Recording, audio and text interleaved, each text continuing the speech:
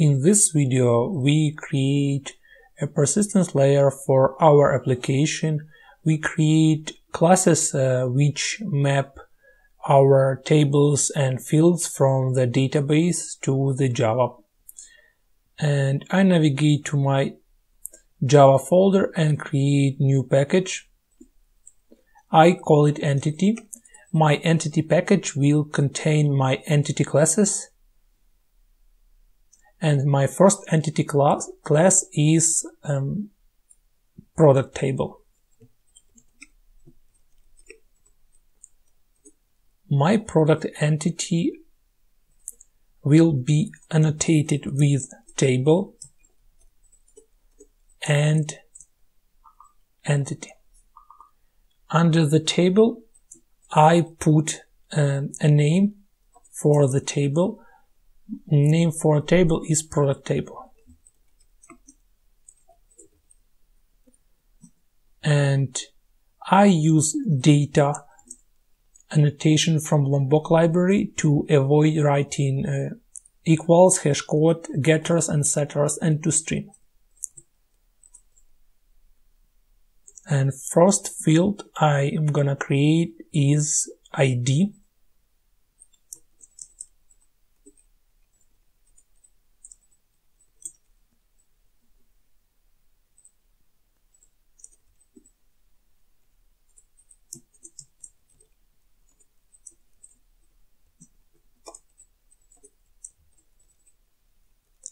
I'm gonna use generation type identity to tell my persistence JPA that I use Postgres auto increment field for ID.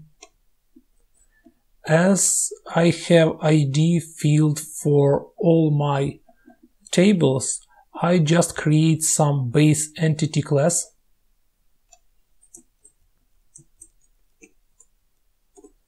And put my ID field under those base entity. And then I just extend my base entity.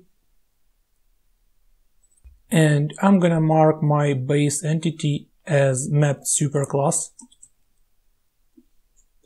to show my persistence that this is base entity and all the classes will be mapped with my base entity.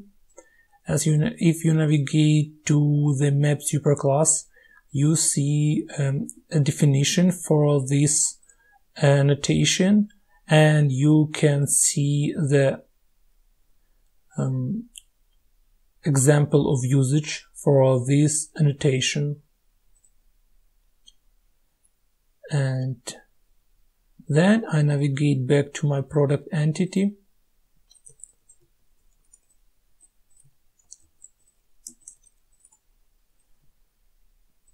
And if you see, guys, IntelliJ IDEA shows me warning that it cannot be resolved product table. I just assign data source as my local host. And that's it. If you have a community version of IntelliJ IDEA or other IDE, this warning will not bother you. And then I need my title field.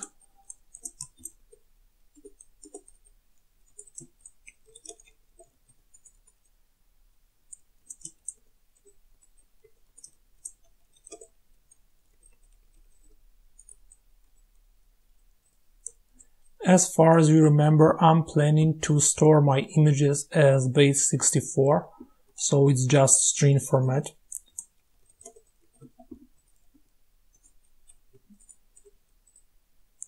Price I'm gonna store in big decimal. Big decimal is object for Java to store money.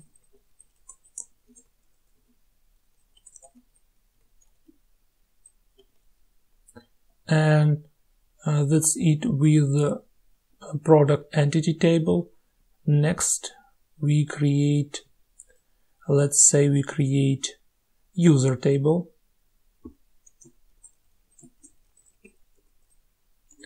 and again we extend base entity,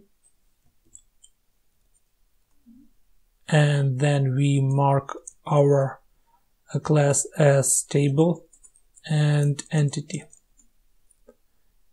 And don't forget to paste name for the table.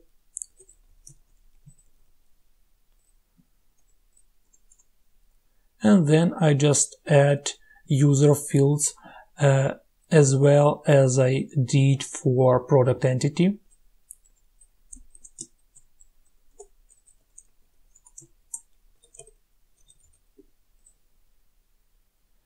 I just copy paste to speed up my work.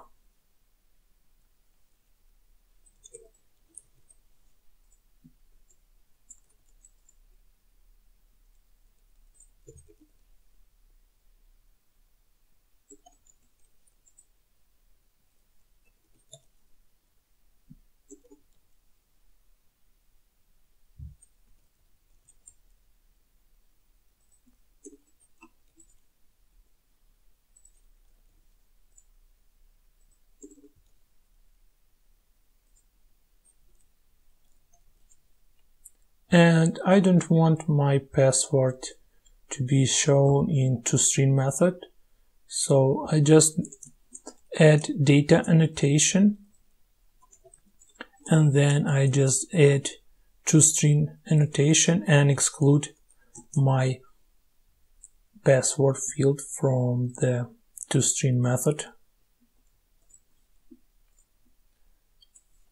because password is sensitive information, so I don't want someone to see password in logs, for example. And next table is order table.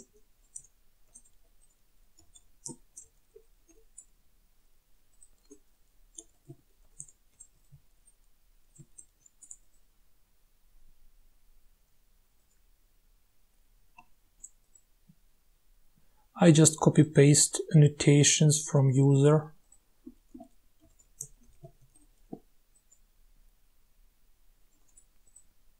In my order table I have a comment,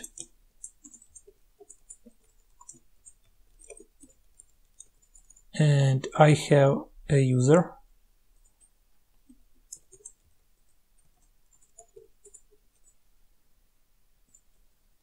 and it's many to one. Just write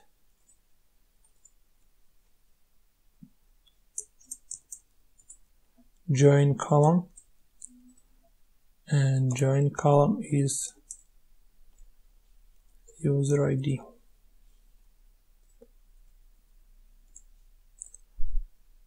And next dependency is purchase item, but I didn't create it. Let's create purchase item.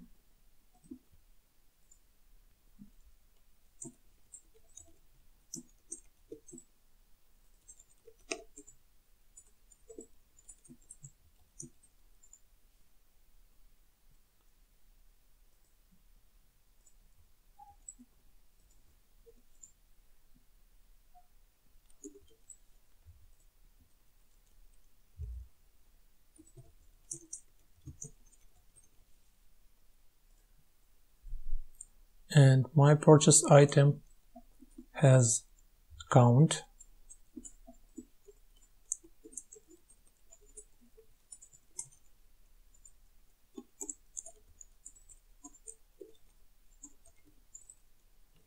and my purchase item has product ID.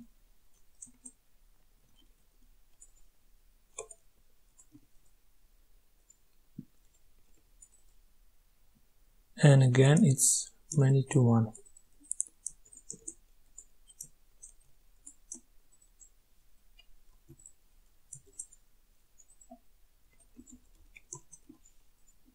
And then after I created purchase item entity, I return to my order entity and create purchase item entity.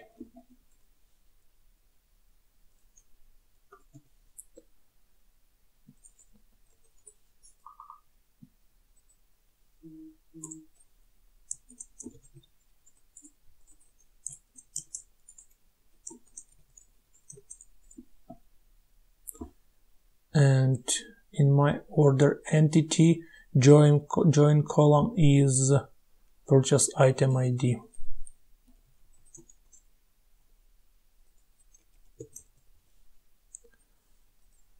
And it's all with entity classes. And now we are ready to navigate to our repository classes, which we're gonna create for our entity. Firstly, I create repository package, and then I create interfaces which extends JPA repository.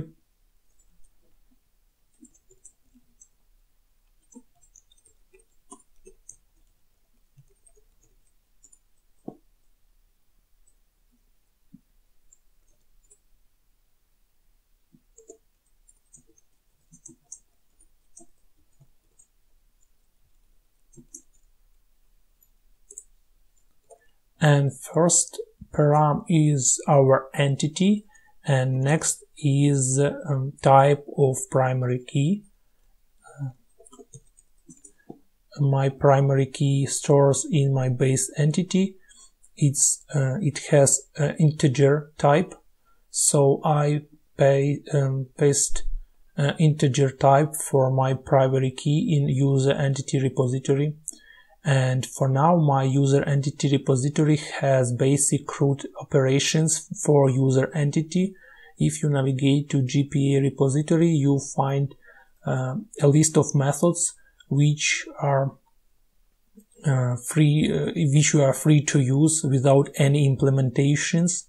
And you can see that it's basic root operations and basic find all operations, find by ID, find all, etc.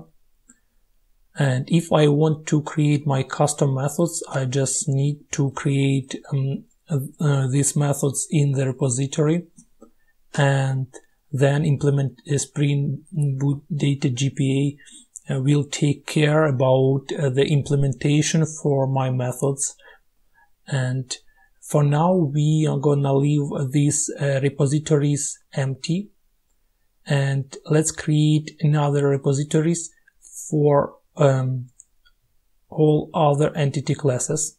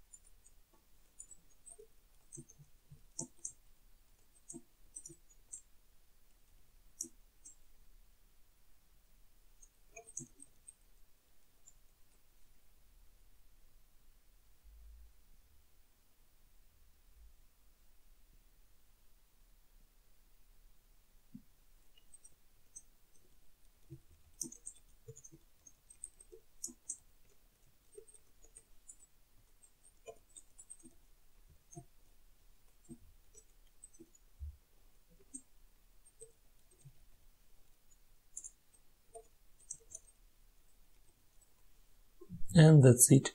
To make sure our repositories work fine, I'm gonna test only one, for example, user entity. And for testing purpose, I navigate to my main Spring Boot application and create method which will start working after my application starts.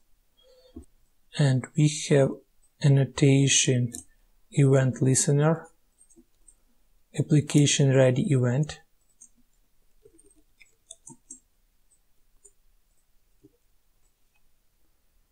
Then I create method.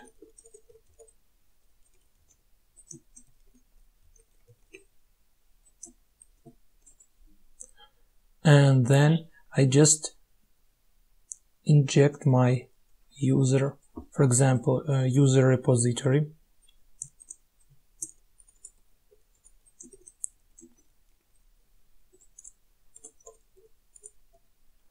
And then I just try to save user to my database to make sure I did everything correct.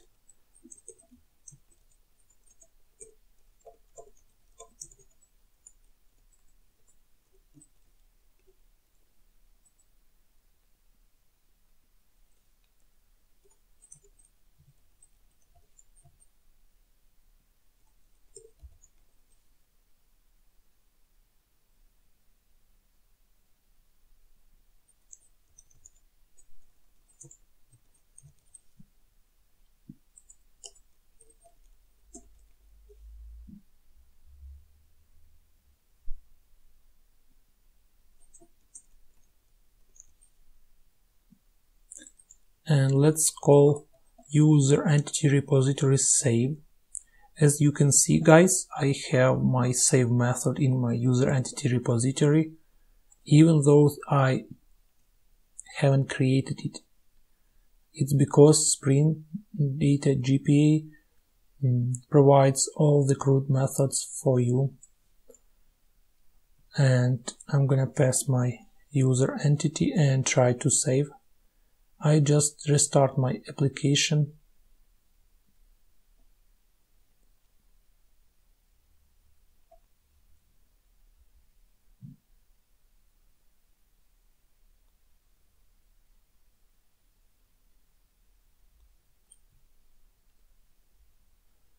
And I see some errors. Let's check. Email should not be null. Let's set our user email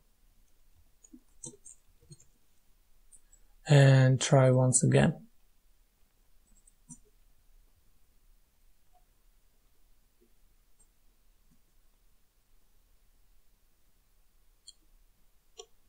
Yeah, our application started successfully.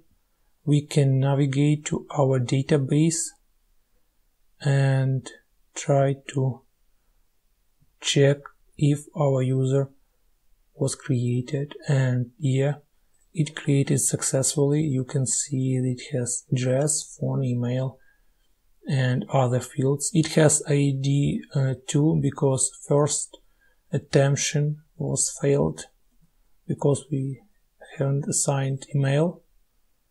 And that's it for today. Stay tuned, and next time we create some logic for our products and for our cart.